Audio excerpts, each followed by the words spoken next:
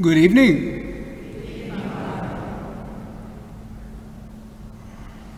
Deacon did an excellent job reading the gospel tonight. He came to me before Mass. He said, "There is a really long one here tonight, Father." But he did great. And he did great for us to recognize all of the connections that are not just present for us tonight, but are present throughout the Scripture. Are for our ears, are for our lives and our growth in our faith and how to act as a son or daughter of God, and how beautiful it is that all of these draw the connections between themselves. I think it would make a really good quiz to ask you all on Sunday and to watch all of you pass, because all of you know Scripture so well, right? He shook his head, yes. Okay, ready? It was you.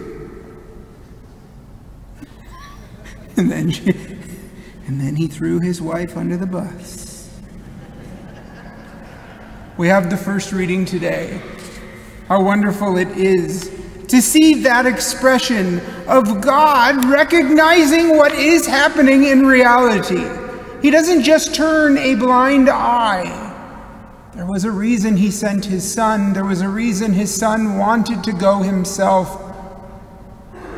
There's a reason why the Holy Spirit is with them. Because when love is shared between two, it is really nothing. But love to be shared between three is a complete gift of self, received, bearing fruit, meant to be also for another. As they are encouraged, instructed, told to make gifts for God the Father, told to be ready, they are preparing themselves to give completely of themselves. But the quiz, where else do we see this kind of love? Not one son was called to be the next king. Is there anyone else? David, this young, ruddy, carer of the sheep, the shepherd of the family, has not yet returned for the evening. The one who is chosen by God, whom is known in a personal way, and told, as he volunteers himself to go out and to kill Goliath, to take the sword of the king, to take all of the uniform, the protection, but knowing this is not of God and God's plan to keep safe his brothers and sisters. He takes his slingshot, he takes his shiny stones, he takes his satchel bag and his cloak. The quiz in the Bible, is he the only one? He is the only one prepared to go. But there are others just like him who are trained to use maybe one slingshot or one in each hand, and to be able to go between them and to protect the sheep, the innocent, the most given as a sacrifice. This will be enough. How does he prepare? If a lamb is taken by a lion or a bear, and in its mouth runs off, what does David do? He chases him down and kills the bear or the lion, and then recovers the sheep of his house, of his work, and returns. He's made for the protection. He is made for the particular Christian life that God has for him. It's awesome. They should make a movie. They did. It's called Troy. He is the protector. He is the strong, the ruddy one. and he is ready. But are they ready? Are they ready to admit that it is written within us to be generous and to protect the least? Is it written within us, and with the strength and the necessary food we need for the mission that he has prepared for us? Would you go out for just one? Yes. Would you protect the other 99 as a work for your brother? Yes. As he goes out and filled with great joy, David puts the one on his shoulders and goes back and throws this great party. This is God's, and this is his sacrifice for God. And God celebrates this one who does his work, his missionary. Are we ready to live the faith, even if it means something crazy or ridiculous?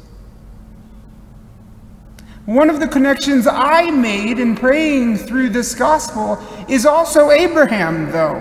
Abraham's brother Lot goes out to save people. God has given him this mission. Go to Sodom and Gomorrah with your wife, your daughters, with their fiancés, preparing to be married, preparing to have a feast, preparing to invite all the neighbors when the chosen don't come. Everyone is invited. Have we heard that recently? Yes. And if we are not prepared ourselves then to be cast out into the darkness, is this something the Lord would really do? Yes. Because he knows and loves us, and he knows that he sent his Son for our salvation, not for us to just play the game that we want, but to come to know him in our personal relationship, to have a family, to have a community. How awesome is Abraham? What if there's 10 just people? He, of course, names more. 50 just people, 30 just people, 20 just people. Would you really do this, Lord? What if there's only 5? And the Lord shows his love for us. Go. The ridiculousness. Are you sure? That's really far away. Can we go to a shorter place? Go, he says. Fine, just go. Because your going may enlighten them to the God that is giving you your direction. Do we all do it perfectly without God's direction? Do we just know exactly what to do in every single moment of the day? Or do we commit sins? Do we choose the wrong thing? Are even the littlest, the smallest gifts worth working to honor the Lord and give thanks? 1 coin. Bishop Barron calls it just a penny. Something so small, just nominal really. But it's his for us. It's the sustenance we need to do his will, to grow, to save. Does that passage remind you of the 3 that are sent with the rich man's money as he departs? Bring this back to me. Show me what you have done. Would you use your intelligence as his son? Would you recognize how much he knows you already? Go, save, trade, return with double. At the very least, just bury it. But wait, what would that good? What would that good be? What would that fruitfulness be? He takes it. He gives it to those who have proven themselves. The Lord does not look on you as some meaningless son or daughter who's incapable of doing his will, but he knows exactly what he's asking of you, and he will not ask of you something that you do not have the strength, the intelligence, the ability, the family, the means to complete. As the Lord has come, Jesus wanted to come to know us, the one who knew no sin, but comes to see the sin and how difficult it can be, and to reassure us that we are forgiven, that we are the sons and daughters of God, the Father, the Son, and the Holy Spirit, and that we not just receive his love, but give it back in its fullness as a gift, returning what was given to us, throwing a party out of thankfulness for all that he's done for us. That third parable, the parable of the Gospel of Luke, the long Gospel. In this 24th Sunday in ordinary time, we hear about the prodigal son. Perhaps if you've done any sort of Bible study or any sort of study with your Christian brothers and sisters, you'll have this lively debate. Are you the younger one or the older one? Are you the father? Are you the rich man? Are you the demanding one who would actually take half his wealth before it's his?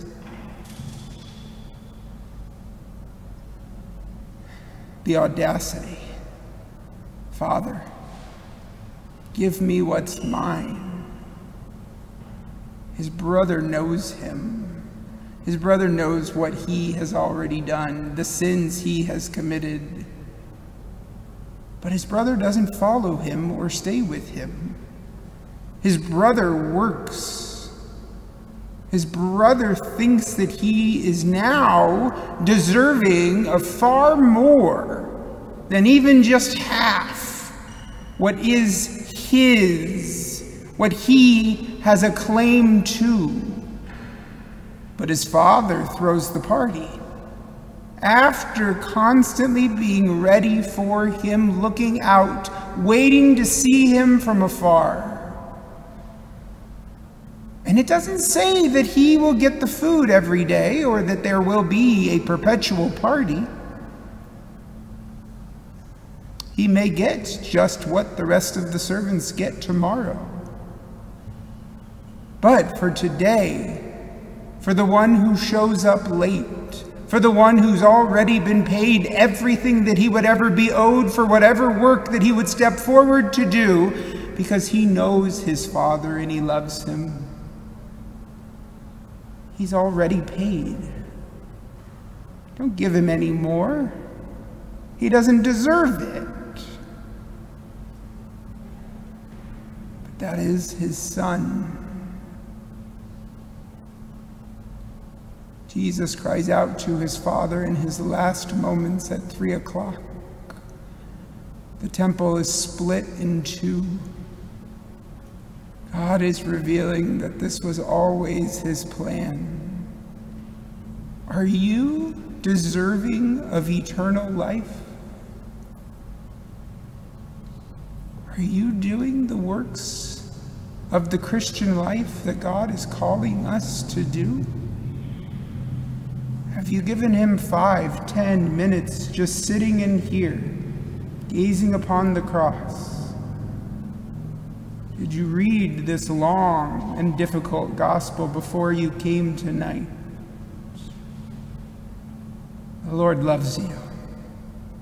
He loves you with an unquenchable love. He can't wait to be with you, to forgive you, to stand with you, to have a new moment, to walk to the Father, to be together. Stand with him. Recognize the humility he offers to you. It's been weeks, months, years, Lord, since my last confession, but these are my sins. The humility it takes to say, I am a sinner, not worthy of your mercy, but you are the one who determines who is worthy. And you sit waiting, looking out for me, coming from afar to say, I am sorry. And I am ready to live with you. I am ready to grow as your son. I am ready to do your good works. As you would only ask for what you know you will be with me to complete. Let him prepare us. Read the gospel. Make the connections. Study it as if it is your favorite book and you know every single story. Because you can. And your mind will be happier than it ever has been to see all that the Lord gives to you in his divinely inspired word.